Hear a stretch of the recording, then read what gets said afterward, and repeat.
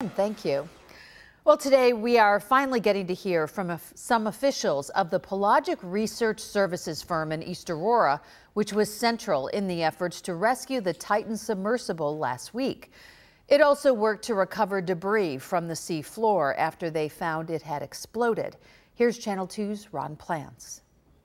We always knew that we'd be called at some point, and so we prepared the system for that. That system was the 19,000-foot deep diving remotely piloted vehicle called the Odysseus 6K, built in 2016 with its powerful thrusters and strong articulating arms which can grasp and help lift.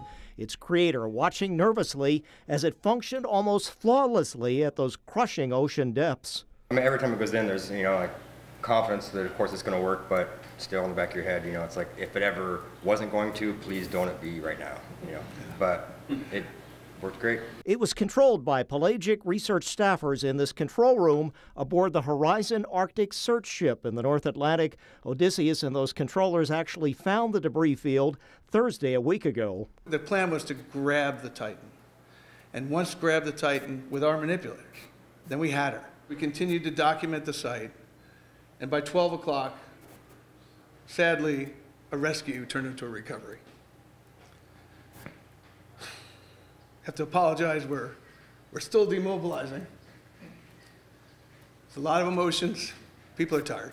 They did all that after their rush 23-hour deployment with gear and crew flying from Buffalo via Air Force cargo jets up to St. John's, Newfoundland, and out to the search site. While the loss of the 5 people weighs heavy, there's also pride in knowing how hard they worked in an international search effort while normally based in East Aurora. Our primary market is deep sea science.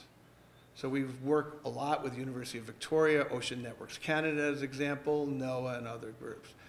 This is our operational base. We're a mobile system, so in a sense we can be anywhere. Now the Odysseus and other equipment being sent to East Aurora by truck now. It's going to arrive on Monday. Again, it worked well. Another similar craft in the search actually malfunctioned down there. So lessons learned for everyone, albeit mixed in with that grim reality. Ron Plants, Channel 2 News.